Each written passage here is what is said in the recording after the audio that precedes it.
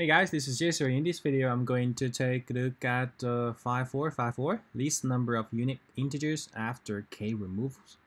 We're given an array of integers and the integer k, find the least number of unique integers after removing exactly k elements. So we're given like 554.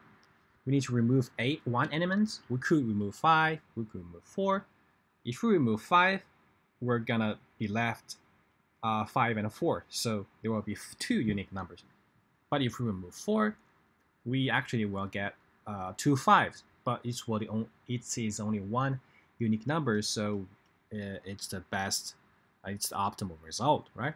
And for an array like this, we need to remove 3 elements, so we could remove 2 and 4 and 2, and we could be left with 3 and 1. That's 2.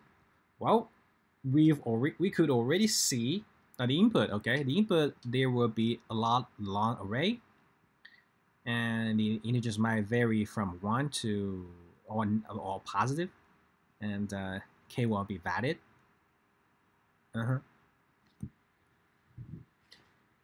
So from the example 2, we already get to the hint, like we could just remove the numbers with least amount, right?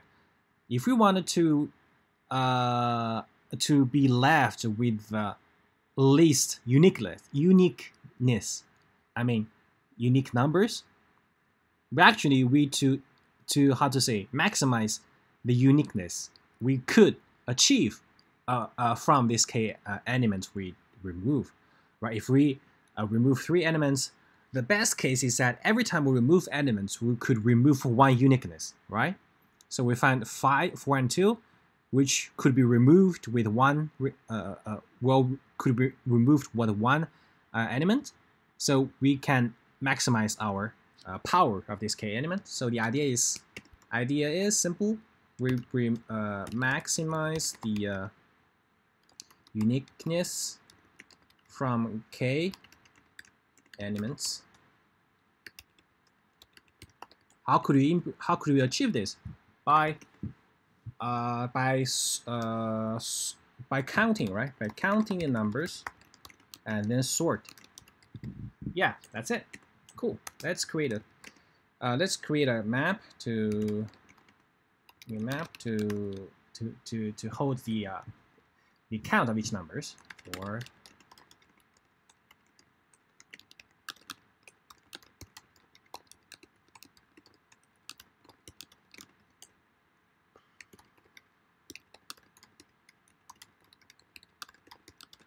increment it if it has it, or set it to 1 as initial value. Cool. Now we sort them. So we need, but when we sort them, before we sort them, we need to get the unique numbers, right? So unique nums.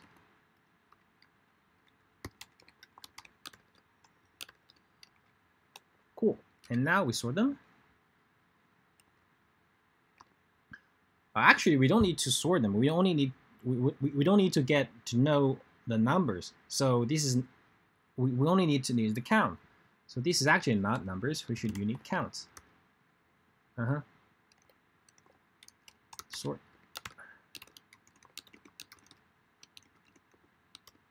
This will, after this, we will have 4, 2, which those numbers that have least count, and to be at the head of our unique counts array, right? So now we would just try to remove remove them one by one to see if our to see how many unique numbers we can remove. Right? Yeah, we just say right. Let's just create a count removed count 0.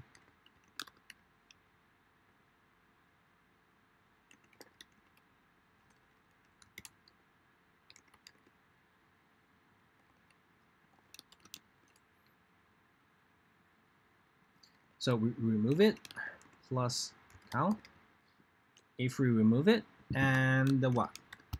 If there is still,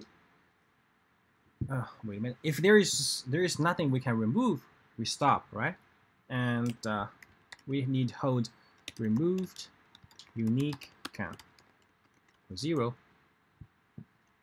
If we could remove it, I mean that means removed count must be smaller or equal to k, right? It means when this number is removed, we have removed this amount of elements. If it is smaller or equal to k, we could. Okay, if we could remove it, then this should be +1, right? Yeah, if not, it means we removed too much, so we break, right? And then we return what? Return the remove. Return the unique count then is total account, and the removed count, right? Removed unique count. Yeah, that's it. Yeah, let's try this example 2.